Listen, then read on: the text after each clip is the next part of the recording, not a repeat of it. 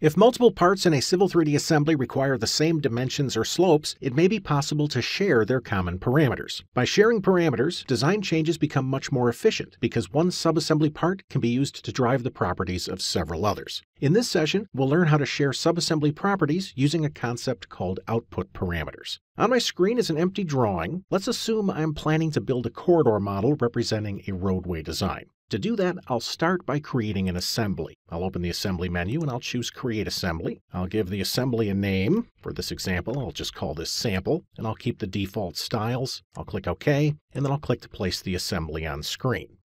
Next, I'll select the assembly, and then from the launch pad, I'll bring up the tool palette where I can select subassembly parts to start building out my road section. From the Basic tab, I'm going to choose the basic lane. And then I'll zoom in and add one of these at the insertion points. Let's add a second lane to the outside of this one. I'll press Escape, and then I'll jump to the Curbs tab. I'll select the Urban Curb Gutter General, and I'll snap one of these to the outside. I'll press Escape when finished. Now, good form says that I should have a unique name for each of these objects. To do that, I'll select the first lane, and from the Properties palette, I'll call this Lane 1. I'll press Enter and Escape. I'll select the next lane, and we'll call this Lane 2. And then I'll select the curb and gutter, and I'll call this CG. I'll press Escape when finished.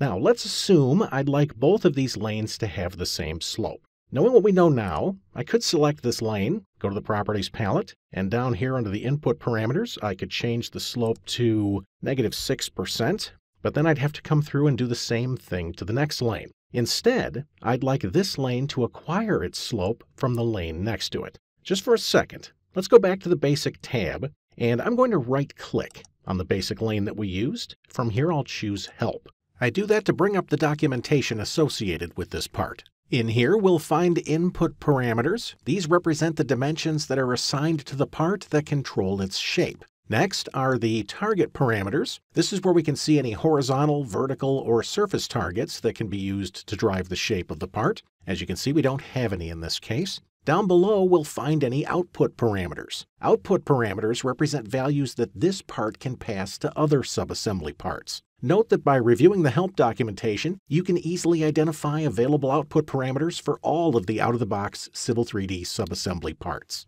Let's close this. And I'll close the palette.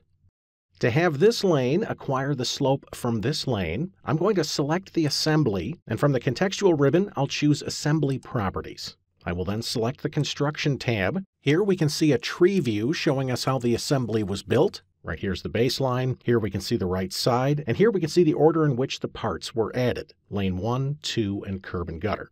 I'm going to select the Lane 2 component. When I do, I can come over to the right, and over here I could assign a slope if I wanted to.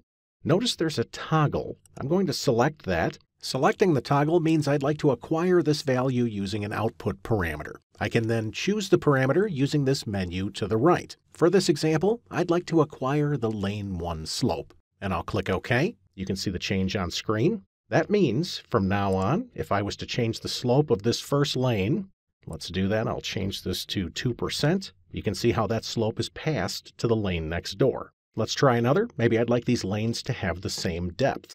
Once again, I'll select the assembly, and I'll go to Assembly Properties, the Construction tab. I'll select Lane 2, and I would like its depth to be driven by the Lane 1 depth. Let's click OK and Escape. Now if I select that first lane and adjust its depth property, let's make this 1.5 for example. When I press Enter, you can see how that depth is applied to both lanes. Let's do one more. Maybe I'd like the gutter slope of my curb and gutter to match the lane slope. We'll go back to Assembly Properties, Construction tab. I'll select the curb and gutter subassembly part, and then for the gutter slope, rather than assigning a slope here, I would like to use an output parameter. When I open this up, notice that I can select output parameters from either of the two prior objects.